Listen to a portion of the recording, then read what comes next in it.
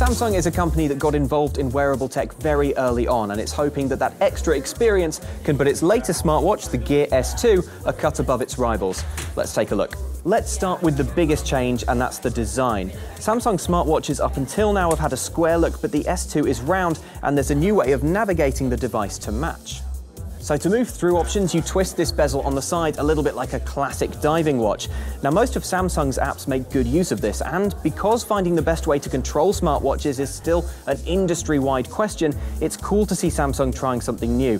I actually really like this mechanic. I think the company could be onto something. Feels quite cool to use.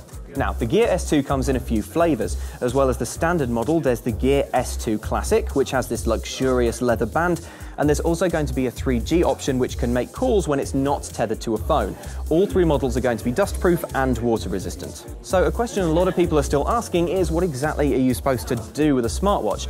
Well, apart from tracking your activity for use in Samsung's S Health app, this device's main function will be as an extension to your phone. So it'll show you incoming calls, texts, emails, and so on without you having to pull your phone out of your pocket. So I'm intrigued by that circular navigation and the claims about battery life, but with many people still unconvinced about smartwatches and with competition really hotting up from other manufacturers, we'll be looking for some really special results when it comes to the full review. Until then, stay tuned and check out cnet.com/IFA for much more.